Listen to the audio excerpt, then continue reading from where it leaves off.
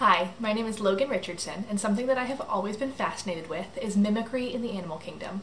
Particularly today, I'm going to be focusing on polymorphic mimicry.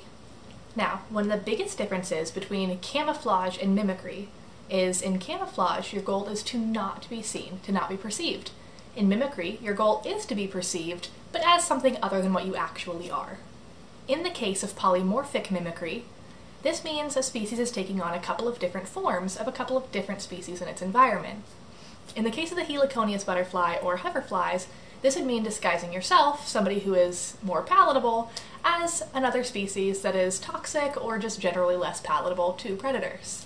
Where polymorphism comes into play is that these species aren't just taking on the form of one other toxic or undesirable species in their environment, they're actually taking on the form of multiple. Therefore, one species has many different appearances. This helps protect the longevity of their species for a number of reasons. For example, if Predator A does decide to sample butterfly pattern A and finds out he's actually not toxic and tastes pretty good, then suddenly all of those butterflies that have that morph are at risk. But if that butterfly has multiple different colorations, then all of the other morphs are safe from that predator still, helping to confuse him and keep him on his toes. Another reason this differing of appearance could be beneficial is that in each ecosystem, the model species may be a little different. Therefore, to retain that protection and ease that predation pressure, you want to look like the group and not the odd man out.